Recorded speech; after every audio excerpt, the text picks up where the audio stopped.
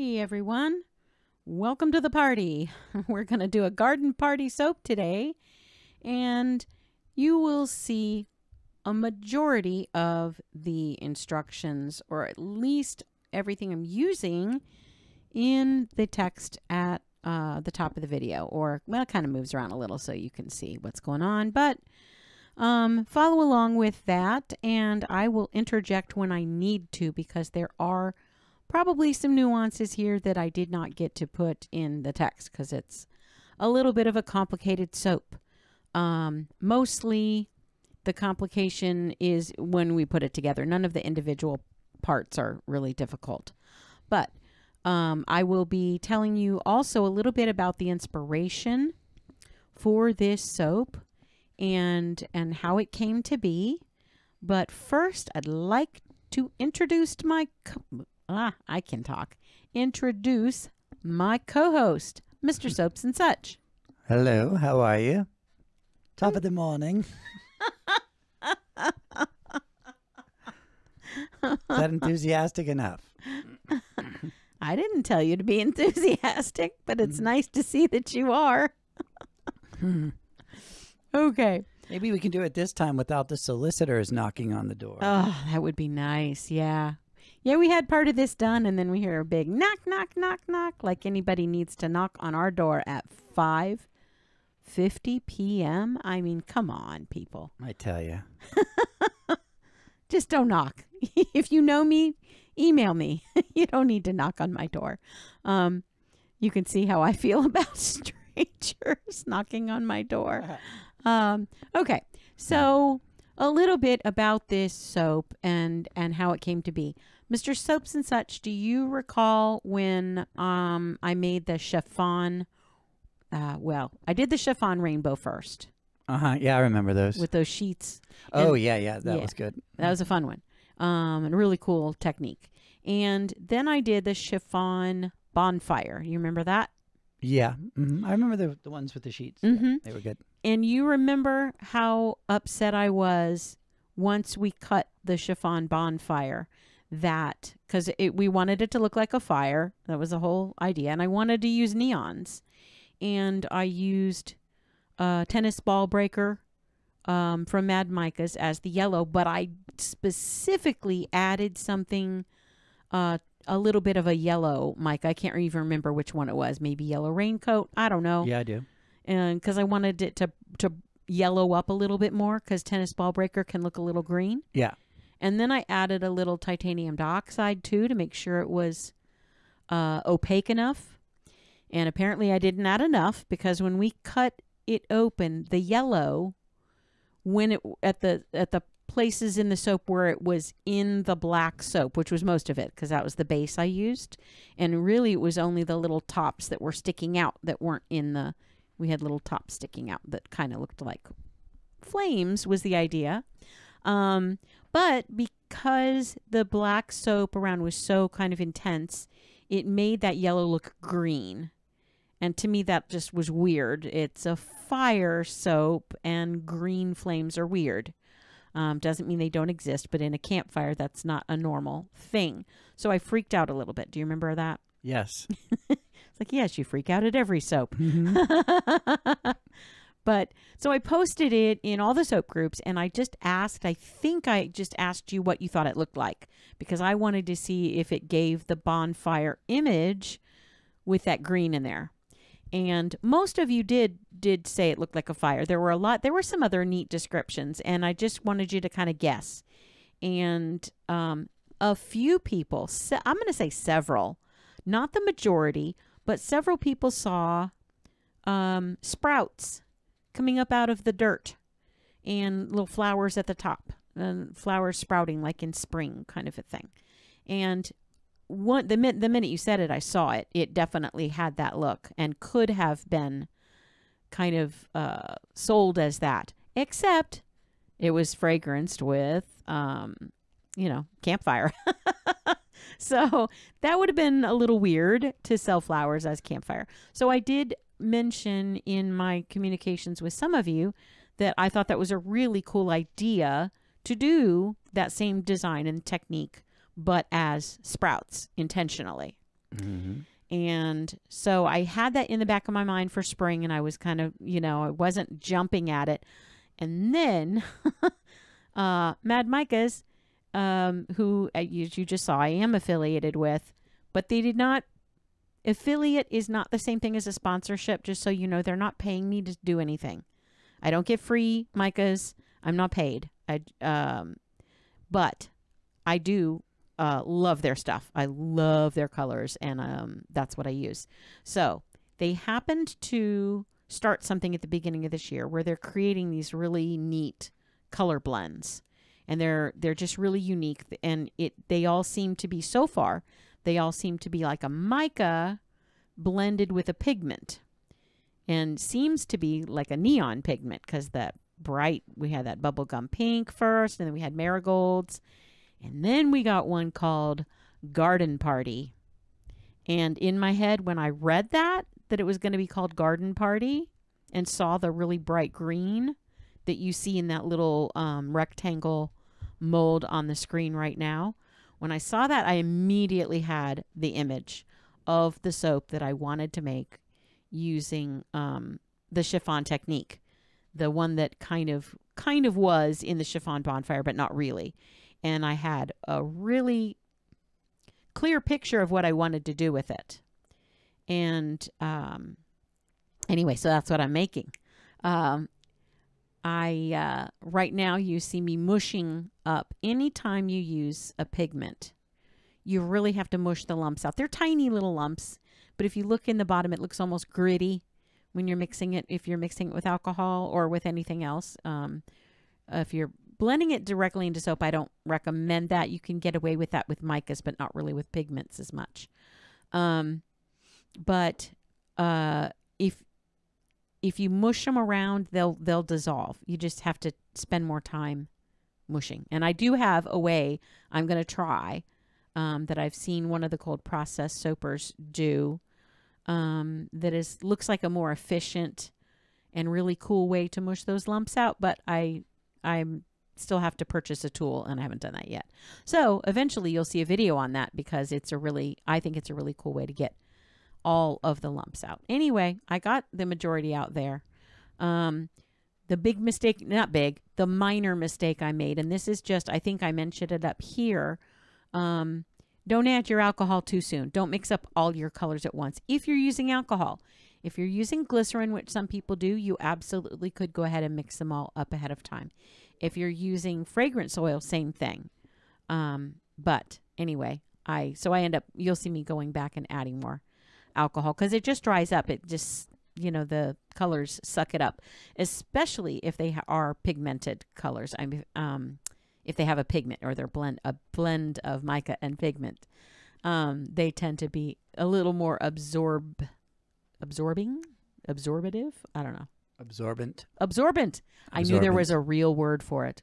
It's much more fun to make up words, but yeah, I knew there was a real word out there. Absorbanizer. Absorbinization. Yeah. Okay. So anyway, you'll see me doing one layer at a time. I've got a lot going on here, so the order isn't super important as far as when you make the various embeds. For me, I'm having to film it, so I got to save time. I don't want to be filming for 3 hours and try to edit that. So I one thing is setting up, and I'm doing something else, and whatever.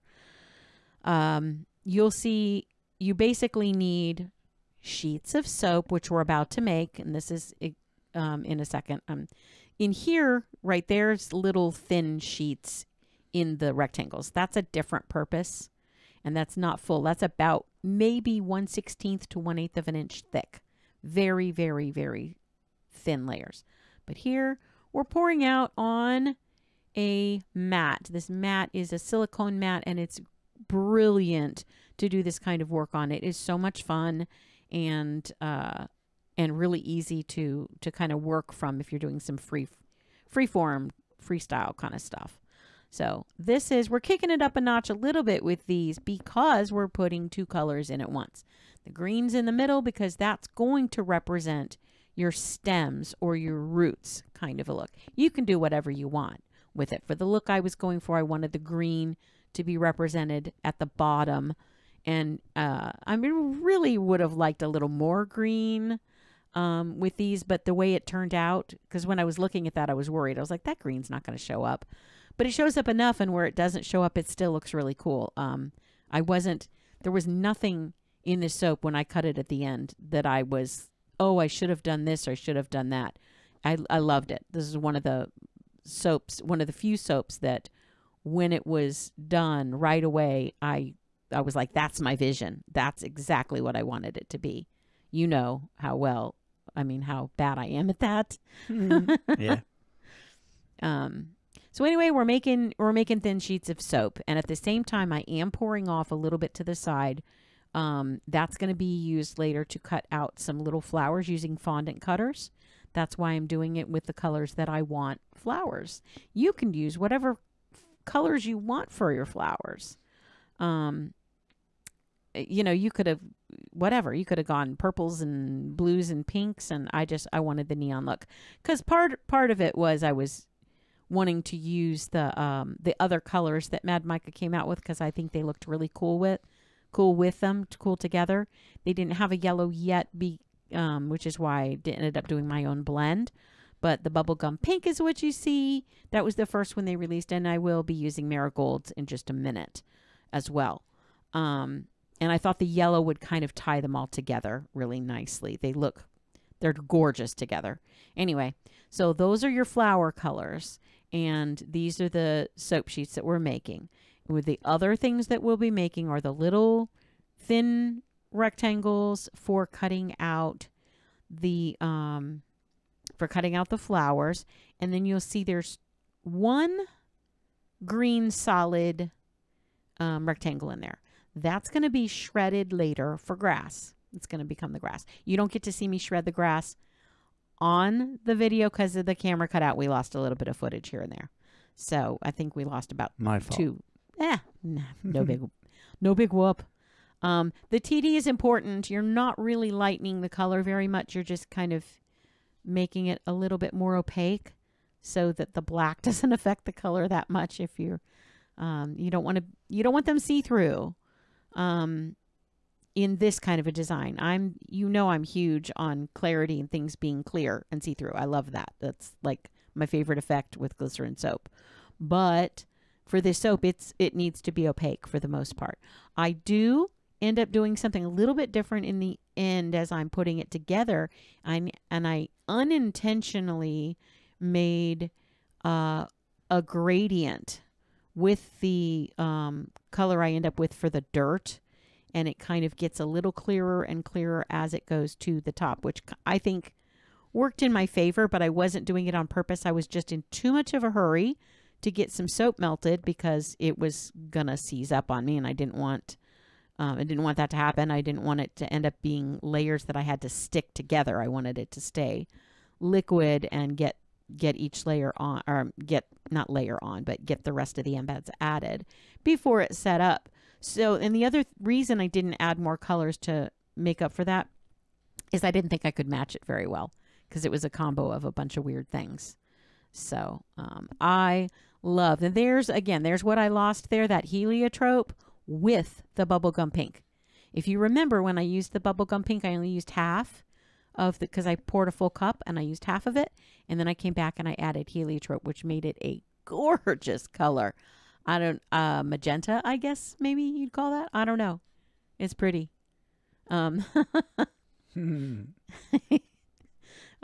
Anyway, so the last one I did, because I like to use 5 of the sheets when I'm doing those soaps. It works well to me with the rainbow or with any of them. 5 is the magic number. Is this for the me. 5th one? Yeah, this is the 5th one. And as you see, I only used one color for that. And that's because I kind of wanted to highlight that green with the garden party. I wanted, and tie it in with the grass. I wanted a little bit more of the green to be there. I could have added, and if you want to, I could have done purple, bright neon purple or something on the sides, or, whatever color you want, peach, anything. Any color you would want in flowers. Oh gosh. Yeah. Guys, I don't know where these elbow dances are coming from. None of these are, I don't know if you saw the last one I did, but which was the first one. I'm sure there'll be more because now that I see them, I can't unsee them. I don't know what I'm doing. It's like I don't know. Oh, we are having all kinds of excitement today. So I hope you probably heard that nice big honking. I don't know what is going on in our neighborhood today, but apparently somebody's now honking. But it's not a normal honk. It's not like somebody's car. This is like a... I don't know what it was. I don't know. Sounds like a fire truck. We don't even live something. on a major street. So. It's very weird. Life and times in Florida. Okay, so back to this. I was trying to think of a spoof version of that Just a Small Town Girl, but I just couldn't get it. Yeah, that's okay. Spoofs on the spot aren't. We can't sing anyway, so we're not going to sing on here and get copyright striked. Well, it would have been spoof words. We wouldn't have been. Oh, that's true. Okay, so I want to backtrack a little bit because you see the little pile of powders I had there, Rasool clay and the pumice. You can add whatever exfoliants you prefer. And I had some poppy seeds out. I had some apricot seed powder. I did plan to add apricot seed powder, actually, and I forgot. So it just didn't end up in the final thing because I literally forgot to put it in there. And the poppy seeds I didn't forget. I thought they'd be too much within the whole thing. And I didn't want them to either float or sink because they're one of those that the temperature has to be perfect for. And so I ended up sprinkling those on top, which looks really super cool. And I want to also head back to, as we were just like so rudely interrupted with the honking. The other thing that was going on while on screen, I had those powders out there for the dirt soap. The dirt part of it is, I'm gathering some scraps and I am going to be remelting them. When you're making dirt soap, I mean, it can be whatever color you see the soil as in your general area or whatever. I went for a really, really dark brown, almost black, and that's what it ended up being. But in a dark soap like that, you can have scraps of soap that have mica and colorants in there because it's going to be covered up for the most part. It might influence it a little bit, but don't be afraid to melt your scraps into something that's going to be brown or black because you see that's a lot of intense color in there. There's a lot of mica going on in those scraps. I did add a few clear cubes that I also had sitting out. So a slurry is kind of a paste. This is questionably a slurry. It's a little thinner than most, but just gives you room to mush the lumps out of everything, which is really important in adding things like clays and pumice. The pumice does a pretty good job of mixing in pretty quickly. And there goes the activated charcoal. Now it's almost black. It even looks black in certain lights, this soap does. But it's really a dark, dark brown. And I'm just kind of adding soap to it and thinning it out once the lumps are mushed. Then I'm going to add it to the clear. Please have extra ready with a design like this if you're not exactly sure. Because you know how much soap your mold holds. But what you might not think about is you've also used soap that's going to be sticking up out of it. So, that's part of the ounces that you've measured out. And now you don't have enough to fill the mold. At least that's what I did. I didn't take that into consideration. So, and it wouldn't, even if I did, it would be almost impossible to measure that way. It'd be a real guess. And so have cubes ready to melt. And that's kind of how I got the gradient anyway. So I kind of liked it. It worked out neat that at the top, I put it all in the same pitcher here. So it took in a little bit of the mud color and got a little clearer each time I added, which I think I only added 2 times. But anyway, here's the pour. This is the hardest part because you got to move like lightning once this hits. It's why you grate all your soaps ahead of time. By the way, to mention back to the weird little clay soap you saw me grating up, you can grate up whatever color soap you want. It can be clay. It doesn't have to be. I used clay because, again, this is supposed to be a gardener's soap, so clay is really helpful in cleaning things really well. It's mildly, very mildly, but mildly exfoliating as well. So there is that. And that's why I used a clay soap that I had. Just had an extra sitting there, wrapped up. I unwrapped it and grated part of it. And the rest of it's in my bath, and I'm using it now. And I love it. I'm trying to talk fast because this part's going so fast. This is the hardest thing. You got to keep it moving, or that soap, once you start putting a lot of embeds in, your soap is going to cool really quickly. So that is, it's a plus when you don't have a lot of time to wait around for your soap to set up, because it is going to set up more quickly than if you just had a straight on pour of a whole loaf all at once. But those embeds drop the temperature crazy quick. So that's why you see me scrambling there. And I only added 4 cubes of soap. I knew I'd need more, but I needed it now. So I needed to melt it quickly. And that's why I just threw that in the microwave. That's one of the moments I was like, I should have called Mr. Soaps and Such out here to help me melt. Yeah, just throw soap at him. Shoulda, coulda, woulda. Yeah, no kidding. No kidding. So, and the color on its own, when you're looking at the bucket, looks really gross. But when to me, once you put it in, it looks like dirt, which is what it's supposed to. And I feel like the embeds of the shredded embeds, I can't even tell you specifically what the clay or the lighter neutral color is supposed to be. I'm going to say like either little pebbles, little bits of leaves, little things and bits that are in the soil.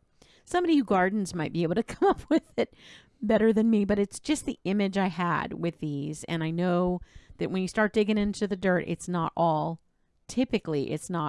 just black or brown. There's going to be little bits of stuff. So that's what you see with that. And then the grass. And I thought I wasn't going to have enough, but actually it turned out to be perfect. So I scramble for every little bit, because what I didn't want to happen with this is for them to all be covered up with soap. I wanted some sticking out a little bit. And so that's where I felt like I wasn't going to quite have enough. But it did. It worked out exactly. You only need a little bit coming out, because you also have the little flower bits coming out. And then you put the actual flowers in there that was a last minute addition, by the way. I wasn't planning that originally in my idea of it, but I thought it would look really cute and give a little more of an element of making sure you see, oh, this is flowers. Oh, it's a garden. So, those I came up with that idea as I was starting this soap, as I was doing the chiffon sheets, the soap sheets. So, yeah, there's the last bits of glitter. Not glitter. I was going to talk about glitter. Last bits of grass. And why was I going to talk about glitter? Because this is the point where you're wrapping it up and I'm like, ooh, this could use a little glitter on top. That, because, you know me. Am I always heading for the glitter? Yeah, probably. Always. So I actually left the room for a second, and it was to go get glitter. And then on the table, I had already gotten out the poppy seeds, because I thought I might add them in there. And I decided no on the glitter, because it was a garden. And I mean, it could be dew, it could be whatever. But when I saw the poppy seeds, I was like, no, that's even better. Organic poppy seeds in the garden. It just looked, I don't know. It looked more garden-like than glitter. But that's a real switch up for me, because normally this would have been sparkly. The little flowers, I recommend, it didn't all get the footage there, but I recommend kind of putting them like back to front, standing up. You can lay them on top if you want that image to come up, but I think with the little soap sheets, it makes it more complicated for that. So I just wanted them to, as you cut the soap vertically, that you can see that it's an image of a flower in there. And of course, I was shoving them in last minute, and the soap was setting up, so I was panicking with that. So they all didn't make it straight up and down and exactly every place I wanted them to be, every, color combo. But that's why I went back, and you'll see in a minute what I'm about to do. I'll go back and add just a couple little touches of another flower on the front. And I think it really ties the whole thing together. That little trick there, by the way, if you haven't tried that, spritzing it with alcohol, the mold as you're unmolding, oh, makes it so much easier. I think you mean vinaigrette. Yeah, we decided as we were getting ready to cut this thing that it was definitely a salad. Garden salad party. Garden salad party. And then, I mean, once you see the flowers, it's not as much, but it looked like a salad. I was like, that's the prettiest salad I've ever seen. Are those gluten-free croutons? Good one. Why, thank you. No gluten in my soaps. Not in these anyway. I don't know if there's any gluten in others, but okay. Now, I didn't get this written up there, but this is important. If you're using seeds or large particles of anything on top of your soap, you want to put your soap on its side to cut. And it did happen to work out, even though this soap is insanely tall because of all the stuff sticking out. It still fit in the Uncle Andy's and was able to cut it sideways. Otherwise, those poppy seeds are going to drag all the way down through the soap and leave these great big scratches in the fronts and backs of your soap. So I'm glad I remembered to do that, first of all. And I'm glad the soap fit in the Uncle Andy's. It's got quite a nice wide girth there for getting your soap through the little tunnel and getting to the guillotine. That looks amazing. Didn't it look cool? I was thrilled. I can tell you because you know. I don't even have to tell you. I was ecstatic over this one. She was. It was rare. It was good. It was a rare moment. Yes. It was. Yeah, y'all. That's all I could think of to say. Y'all. Look at this. Yeah, exciting. So I would love for you to tell me what color you would make if you're making a garden party soap. What would you choose for your flowers?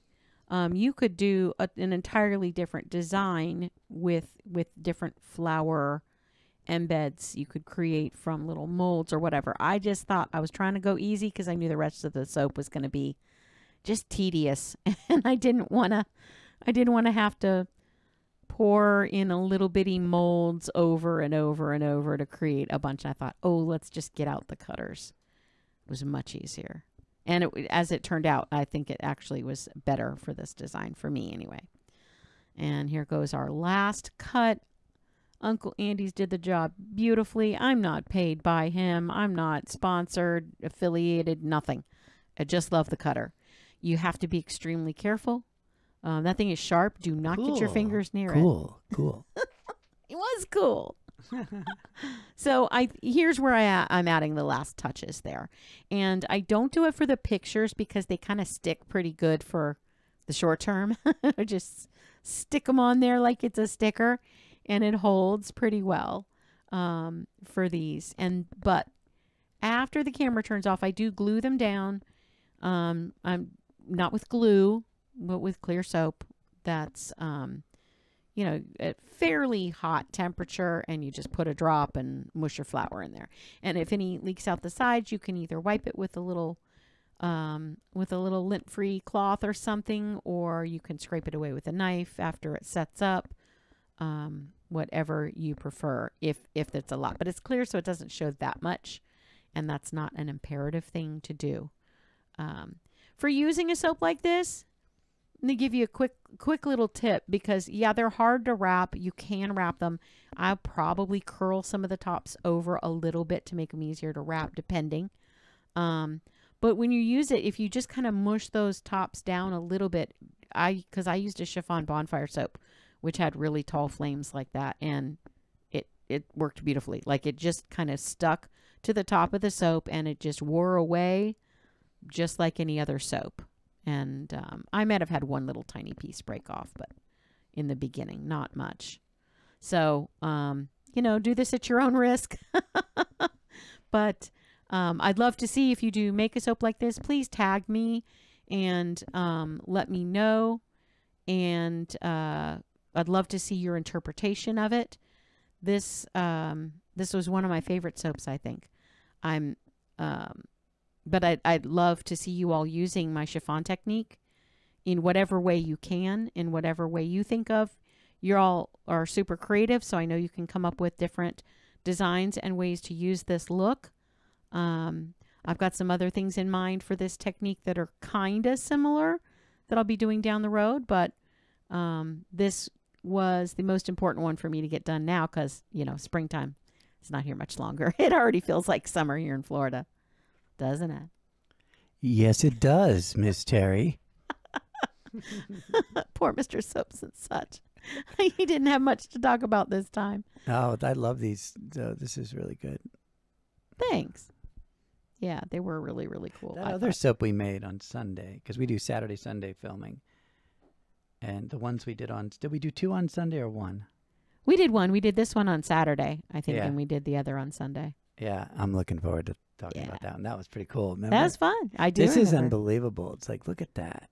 This one was, even though it Looks involved. like it's got vinaigrette on it. On top. Look at that right there. Just a little more vinaigrette, please. It's not a salad. It's a Italian. garden. It's a garden. It's a garden. Look at It that. does Look at look the like a dirt. garden. You're right. It's a Look garden. at the dirt and look at the little sprouts in the grass. I'm loving it.